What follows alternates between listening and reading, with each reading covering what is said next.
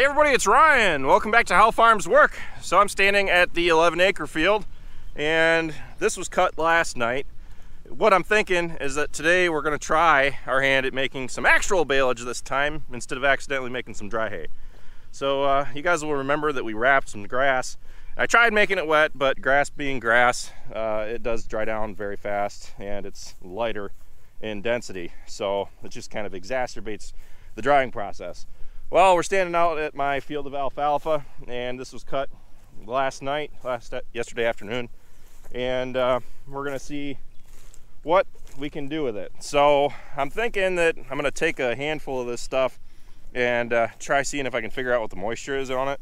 It is, to me, it's extremely wet. I wouldn't say that this is below 40 or even probably 50% right now, but there is still some dew on top. So what I'm thinking is I'll take a handful of it, take it back home, and there's a test that you can do with your microwave to figure out what the moisture percentage is in the crop. So I'll probably grab a handful here, we'll hop back in the truck, go back home, and look that test up, see what it takes to do it. We've probably got 30 acres or so down right now, so I'm gonna grab a handful of this stuff. I think it takes 100 grams worth of material. So I'll grab what I think is 100 grams and we'll go back home.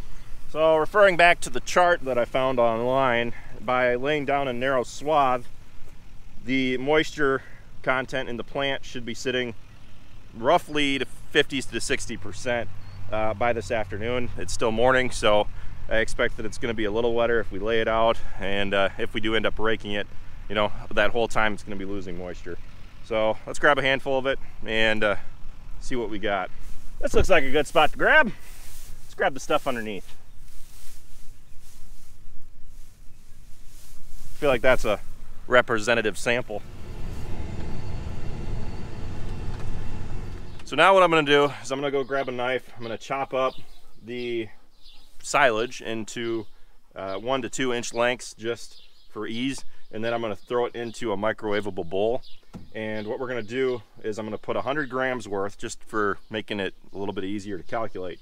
We're going to put 100 grams into a bowl, and I'm going to weigh it out, and we're going to take it in, microwave it in short intervals to bring the moisture content of the forage down. And once we got a constant moisture content, we can do the calculations and subtract the difference to figure out exactly how much moisture there is in the forage. So I'm gonna go grab a bucket. Don't let Hannah see this, or I'm gonna be making salad every night for the next month. This is 78 grams, so need to fit a little bit more on here. I knew better than to use the new nice plates that we got as wedding gifts, because I value my life.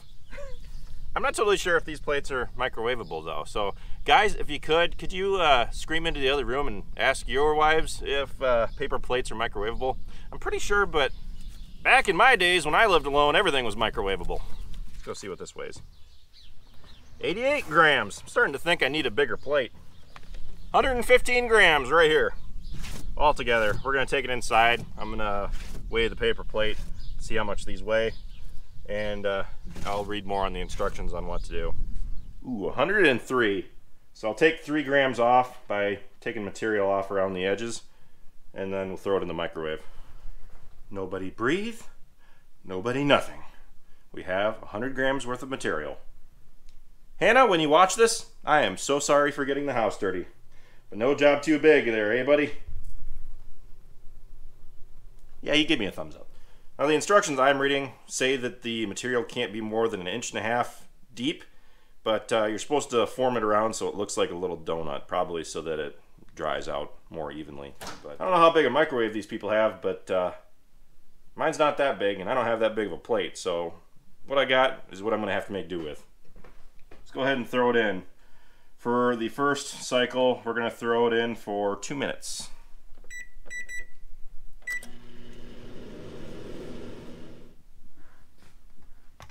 That's hot. I'm going to mix it up, and then we're going to throw it back in for 30 seconds to 1 minute, depending on how dry the material feels. I'm probably going to throw it back in for 1 minute because it is still wet. So since we were at 100 grams, we went down to 59, 60. So putting it in for 2 minutes removed 40% of the moisture out of the forage. Let's pull it out and wait again. Now, I don't know how to describe the smell of this. It smells good, but it also smells really, really bad at the same time. I don't know how to explain it. All right, we're down to 43, which leaves us at 57%. This is still pretty wet. Throw it in for another 30 seconds. So right now we're sitting at 65%. If it is at 65% moisture, then we'll probably wait until this afternoon before we start wrapping things up.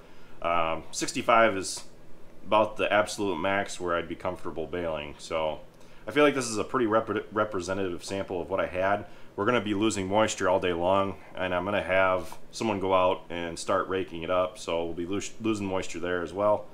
Not too worried. I think where it's sitting at right now is pretty good. So that's the second time that it read 31. Seems like we've driven most, if not all, the moisture out of it. And by that calculations, if we had 100 grams of material, which I might have lost in 1 or 2. So right now we're sitting at about 69%. I measured this relatively fast, but you got to remember that it probably lost a little bit of moisture coming over here. It probably lost a little moisture once I started cutting it up and put it into the microwave. So this moisture level that we've got might be a little bit lower in that aspect. You also have to remember that what's laying out in the field is going to continue drying for another 2 hours probably yet at least. So I think that we'll be good to go this afternoon. I might send someone out to start raking up, but where we're sitting at right now is 69% moisture. At most I want to be 65%, but I'd be happy if we were between 50 and 60. Now the baler, the 569 Premium, can or should be able to handle the heavier forage material. Is it going to be able to handle 70%? I don't know. We're going to have to find that out this afternoon. That was a cool little science lesson. I might go get another sample this afternoon from what's been raked, and before we actually start baling, figure out what moisture we're sitting at. But that's a pretty handy little trick to figuring out how much moisture is in your material. And we're aiming for 40 to 60. I would be content with baling it at 65, but much higher than that, and you don't want to be wrapping any of the material. So, well, there you go. Lesson learned.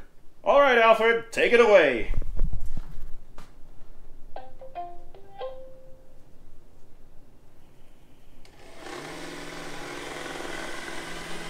We've successfully covered our tracks. Now let's just hope Hannah doesn't question when her leftovers taste like grass. Why does it taste like grass? Well, it looks like I got banished to the doghouse tonight. But actually, be sure to check back for our next video when we are going to be baling that hay and making baleage for the first time. I'm actually really interested to see how all this pans out. But if you guys are interested, I do have new t-shirts in the How Farms Work store, and they're of an American flag with Farm On it. And I'm just taking in orders now. I'm looking to get a bulk order going, so hopefully I can have them on my website full time. They are cotton, polyester, and rayon, which I've recently been wearing more and more clothes with rayon in them, and I really like how comfortable they are. And I'm hoping that they turn out to be pretty good quality shirts. So I'm sure you guys will be seeing me wearing them coming up here in a few videos once I get them in. But that's pretty much it for this video, guys. Thank you for watching. Be sure to check out all of our other videos. Be sure to like, comment, and subscribe. And be sure to follow us on Facebook, Instagram, Twitter, and Snapchat. All How Farms Work. If you guys are interested in winning one of those new How Farms Work teas that I am having in, leave a comment down in the comment section. I'm gonna pick one random winner from the comments down below. If you guys can't think of anything to write, well, let me know if you guys know of any other methods that there are to measure the moisture content in forage. I'll be looking forward to your answers after I post this video. So with that, I'll see you next time, guys.